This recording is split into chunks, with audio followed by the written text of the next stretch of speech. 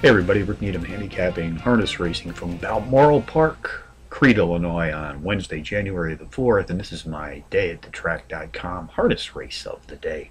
Let's go to race number 1, the opener, 7:10 p.m. Eastern Post Time. Fillies and mares pacing for a purse of some $4,000. Contenders number 8, Here I Am, Cool Water.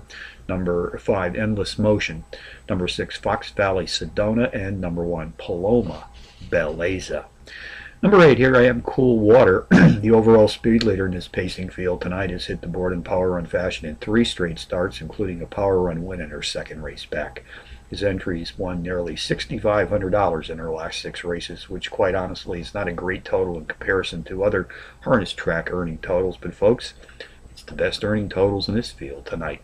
Number 5, Endless Motion, a 6-to-1 shot. The class profile leader comes off back-to-back-to-back power run wins in her last 3 starts. Race 1 summary, number 8, Here I Am, Cool Water, tops my contenders list, which also includes number 5, Endless Motion, number 6, Fox Valley Sedona, and number 1, Paloma Belleza. 8-5-6-1 in the first from Balmoral Park. A couple of Balmoral long shots for you to ponder. Race 2, number 4, Felipe McKay qualifies as a Trackmaster Plus Power Pony as both the overall speed and class profile leader in this trotting field tonight. Race 3, the 9-to-2 shot, number 5, Egg Roll, a Trackmaster Plus Power Pony qualifier as both the overall speed and class profile leader in this pacing field tonight. Its recent past performance sheet show a power run win in its second race back.